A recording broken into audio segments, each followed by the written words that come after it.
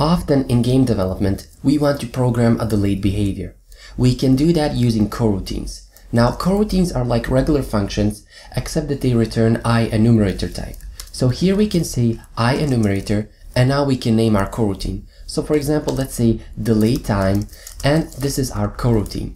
Inside of our coroutine, we need to specify how many seconds we want to wait. We do that with a yield statement. So we can say yield, return, new wait for seconds, and now we specify how many seconds as a parameter. So let's say, for example, 2. Now, when we call this function or this coroutine, we will wait 2 seconds, and after that we will execute the code that's after this statement. We can also write code before this statement. It will be executed, and after that we will wait 2 seconds and execute the code that's after this statement. So let's say, for example, debug.log, and here we will say waited 2 seconds. So waited 2 seconds like this. And now in our start method, we can call our coroutine, but we cannot call it as a regular function like this. This will not work. There are 2 ways to call a coroutine. The first one is to use start coroutine, and we can pass it or pass our method as a parameter, and this will call and execute the coroutine. Another way to call a coroutine is to call start coroutine, but pass the name of our coroutine as a string. So here we can say delay time as a string. The difference between the two is when we call a coroutine passing its name as a string, we can use stop coroutine, and this will stop this coroutine. So we can in any moment stop the execution of that coroutine. But if we call it like this, then we cannot, well, call stop coroutine to stop the execution of that coroutine. Now let us see a coroutine in action. So if I go back here into Unity and I run the program, after 2 seconds, we will see something, or waited 2 seconds, has been printed out in our console. Another concept that I want to show you is called delegation. Now, what is delegation? If, for example, we have a task that needs to be executed, and we don't care which class will execute that task, we use delegation. The class that's going to execute the task will subscribe to the event of our delegate. And how does that work? Well, first we will declare a delegate. So let's say public delegate void, and we will name it print. And that's it. We have declared our delegate. And now we will declare an event for this delegate. So we will say public static event, and we will also name it print, same name as our delegate. And now the class, here our second class, we want to subscribe to this method here.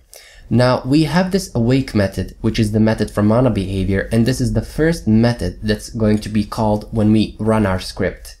Here we can use our print method to subscribe to our, well, print event here. And notice I've used a static variable for this, and now we can access it using our class name. So here we can say variables.print plus equals the print method from our class here.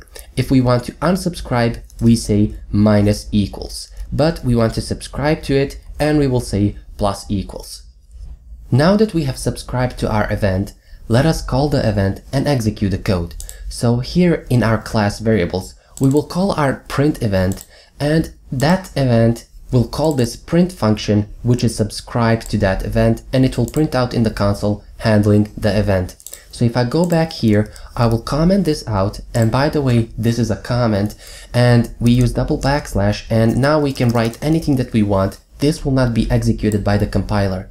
We use comments to document our code. So for example, if we have a float for X position of the player, we can comment that just to remind us for what we want to use it later on. So here we will first check if our print event is not equal to null. So here we can say if it's not equal to, or excuse me, if our print is not equal to null, meaning if it's pointing to something. So if any class has subscribed to it, it will not be null. Null means this is an empty object. But if it's not null, it means that some class has subscribed to this event, and we can call it now. So we can say print like this, and we will call the event. So now let us execute that event and see it in action. So if I go back here, and in order to execute it, we need to attach our second, well, class script to our camera. So I will just drag it here, and now when I run this program, we will see handling the event has been displayed in our console. And this is delegation. We are basically calling a method from another class. So we see that we are calling our print method in the start class of our variables class, but we are executing the method or the print method from our second class. We can also create events with parameters. So if we go back here where we declared our delegate, here we can specify a parameter. So let's say, for example, a string named message. And here now we need to call this with a parameter. So let's say, for example, handling the event again. And if I go back here, we cannot now subscribe to this event by using our print method, which does not take an argument.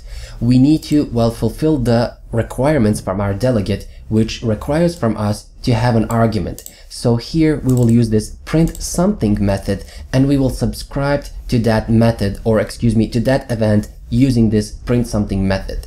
And when it calls this, so when we call it here, we will pass this handling event again as a parameter to this method, which will be displayed in our console using debug.log.